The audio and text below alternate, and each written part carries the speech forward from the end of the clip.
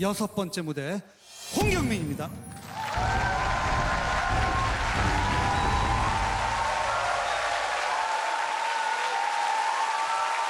제가 지금 불러드릴 노래는 박기영 씨가 부른 시작이라는 노래인데 데뷔 공식 깜짝 결혼 발표 마침 잘 된 게 아닌가, 뭐 축가의 의미가 되지 않을까 그런 생각을 해봅니다.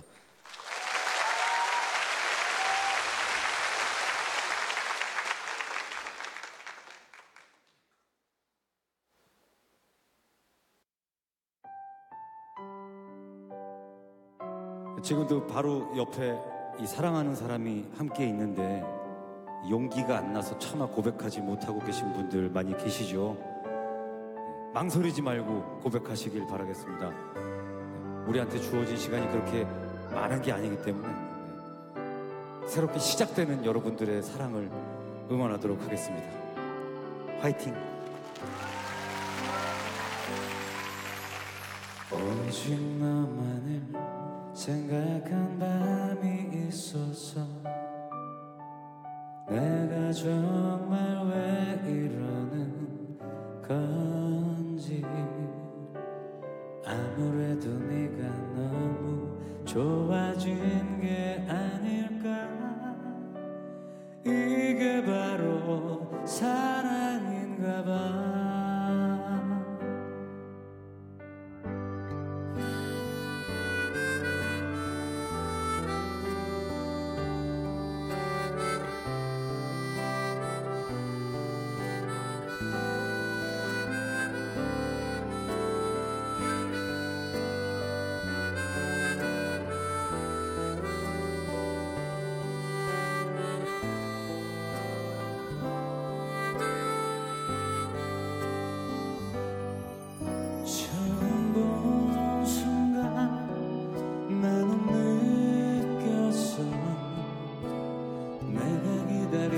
사람이 바로 너란 걸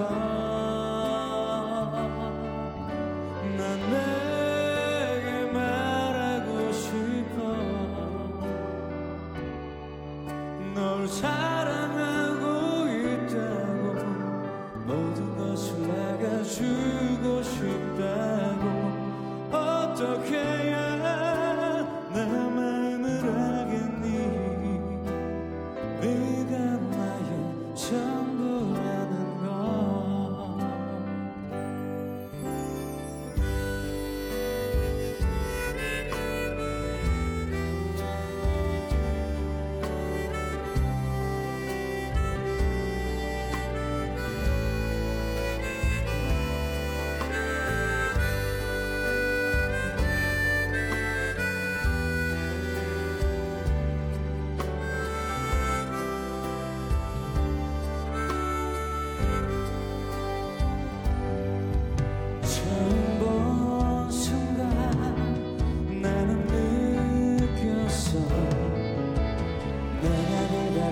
사람이 바로 너란 걸 난 내가 말하고 싶어. 널 사랑하고 있다고 모든 것을 내가 주고 싶다고. 어떻게 해야 내 마음을 알겠니. 네가 전부라는 걸. 이제 혼자라고 생각하지마. 너를 사랑하는 내가 있잖아.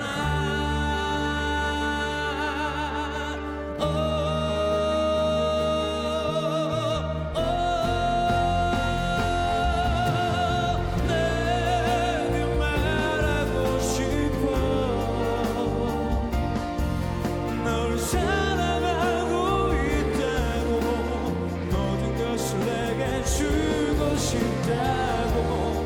어떻게 해야